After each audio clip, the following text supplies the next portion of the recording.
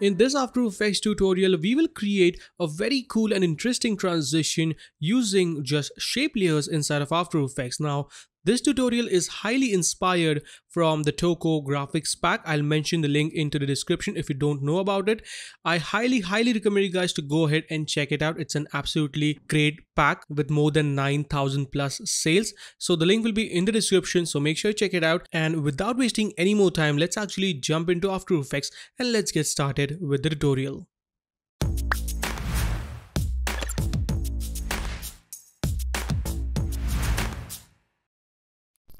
Alright, so here we are in After Effects. Let's start by creating a new composition. I'm going to call this main comp. 1920 by 1080, 30 fps and 5 seconds long. Hit OK.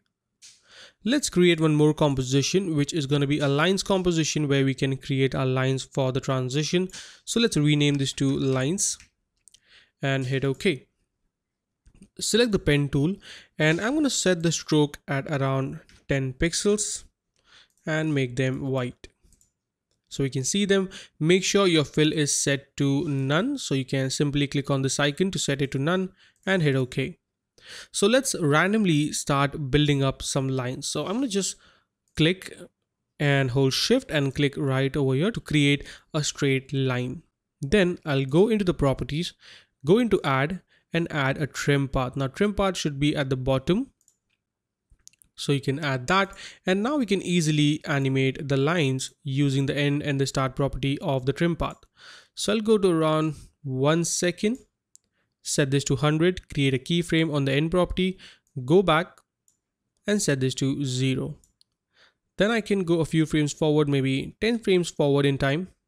Let's create a keyframe on the start property, go again, add maybe around 1 second and 10 frames and set the start property to 100. So now we have a very simple line animation. So let's make it look a bit more cool. So what we can do is select all the keyframes and hit F9 to ease those keyframes. Go into the graph editor, right click and make sure you're working in the edit speed graph. So let's zoom in a bit. And I'll place my time indicator right over here in the center of this curve, and let's try to create a nice peak. So I can select this point, hold shift and let's drag them just like that. Then select this point and drag the handle just like so. So we get a nice steep curve, and now you can see our line animation looks a bit more snappy. So we are good to go with this. Let's go back. Now we can simply select this, hit Ctrl D to duplicate it, and I can place it somewhere around there. I'm going to do this very randomly. Let's select the layer, hit U 2 times to reveal the properties, select the path. I can select this point and maybe drag this out to create a bit more variation. Let's hit Ctrl D again to duplicate it. Maybe I'll place this one right over here. You can select the layer, hit U 2 times again, select the path, and then you can adjust the length of the path just like so. So using the same process, I'm going to create few more copies. So hit Ctrl D. Let's put this somewhere here. Select the layer, hit U 2 times, select the path, and let's place it maybe somewhere around there. Hit Ctrl D again. Let's place this one right over here and make this a bit more longer. Select, hit Ctrl D and place one right over here.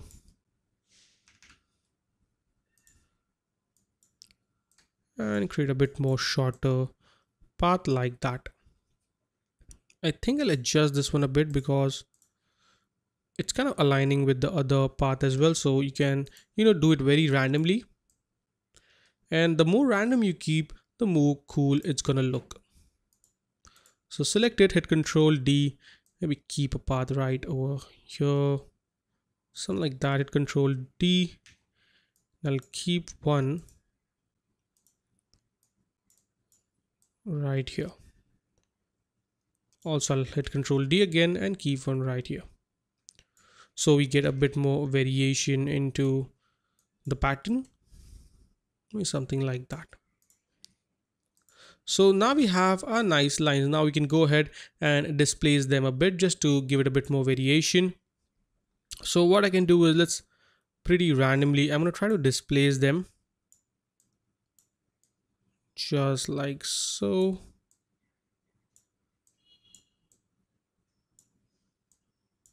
So now let's see what we get. So we get this really cool animation, as you can see.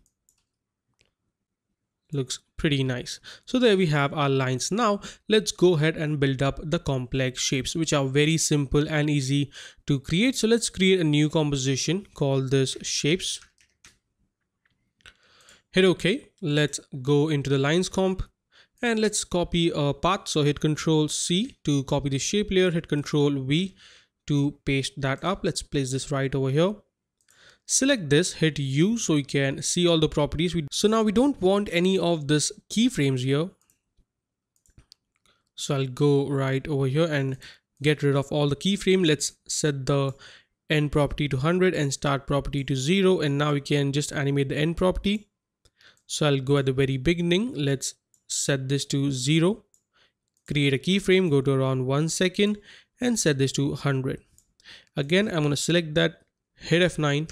Go into the graph editor and let's create a peak into the center.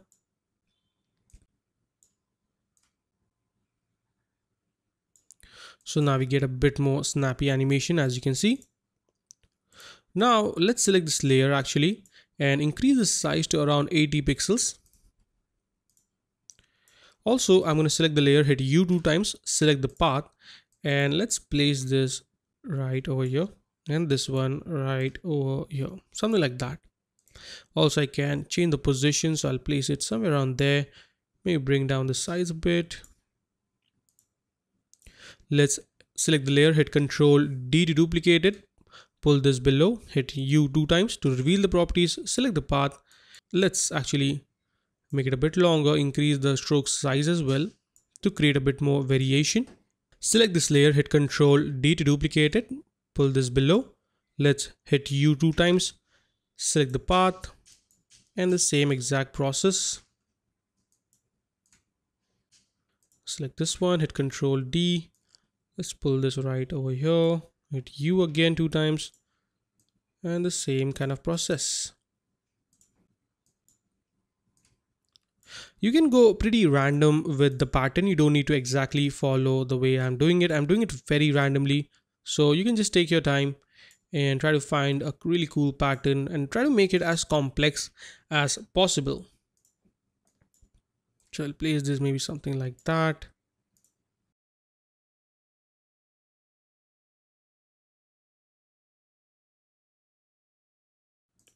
So now we have a pretty simple animation, as you can see.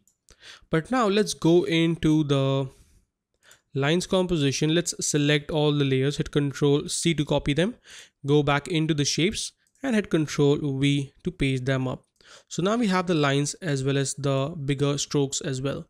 Now let's go back into our main comp, drag and drop in the lines composition. So we have our lines. And then also I'm going to drag and drop in my shapes composition. Let's hide the lines for now and just focus on our shapes. So we have this nice shapes, and at the moment it doesn't look that complex. So to make it look really cool, what we can do is let's duplicate this. So hit Ctrl D to duplicate it. Go into the track matte option. Now if you don't see this track matte option, you can hit F4 on the keyboard to make it visible. So select the bottom shape layer, go into track matte and set this to alpha inverted. So we get something like that, which looks absolutely weird. So I'm gonna, and then move the top layer a bit forward in time, maybe something like that. So now we get this really cool shape animation, as you can see, maybe a bit more. But now we get this kind of a, bleeding edges. So to fix that, select the layer, go into effects and preset and type in simple choker. Double click to apply that up and set this to -2. And that should fix that up. So we get this really cool look, as you can see. Now let's select this, 2 layers, hit Ctrl Shift C to pre-compose them. I'm going to call this big shapes _01. Okay, hit OK. Then I'm going to select this layer, hit Control D again, set the track matte to alpha inverted again. And this time what we can do is actually displace them. So I'm going to select both the layers, hit S to bring down the scale properties, unlink this, and let's adjust this. So let's create kind of a, a little bit of adjustment to the scale. So now you can see the shape is started to look really cool and complex. So now you can play around with the design, and you can scale that up to create a bit more variation, as you can see. And it looks super cool. Let's select this layer, hit Control D to duplicate it. And let's push this back a bit. So now we get this really cool animation.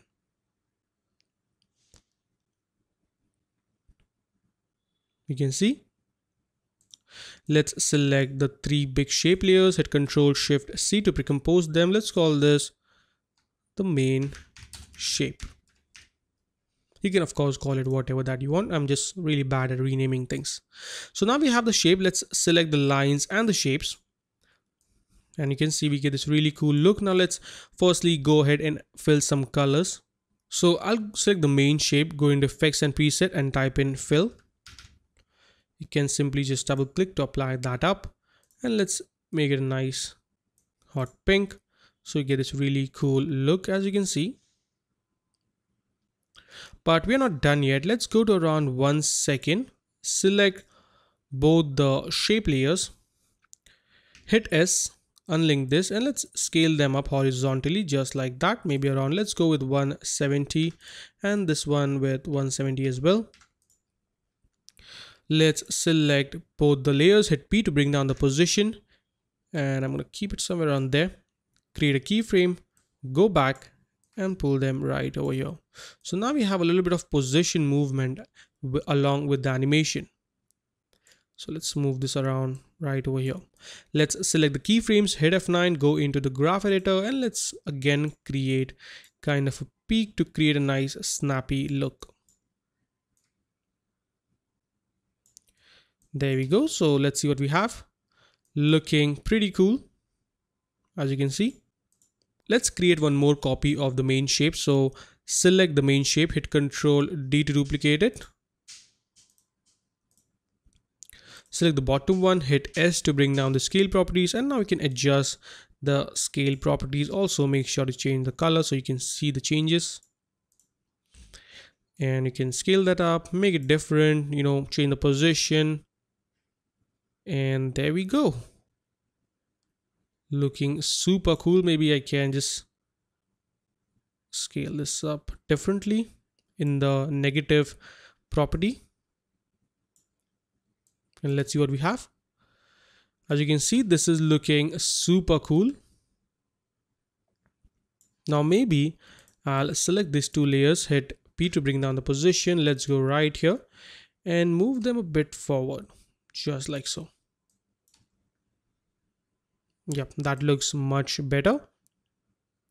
And finally, I'll use a shape from the lines to add a background. So let's select any shape. Maybe let's select this one, hit Control C to copy it and Control V to paste that up. Let's put this at the bottom. Let's solo this up so we can just focus on the shape. So now we have the shape. Let's set the stroke size to 1080. And I'll just try to position it into the center.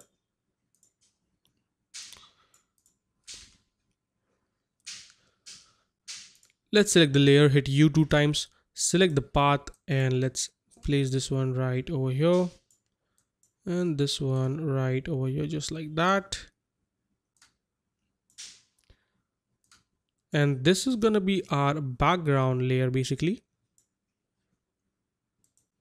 So we can select that and make it a nice darker purplish color. Let's unsolo that up and let's see. So I'm going to try to align it with the other shapes. So I'll select this, hit U so you can see just the keyframes, and let's adjust the keyframe like that. Yeah, maybe a bit more.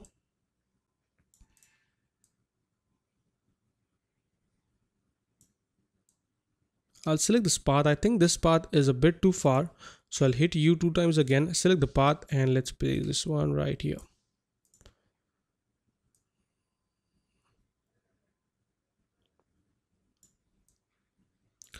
Let's increase the distance.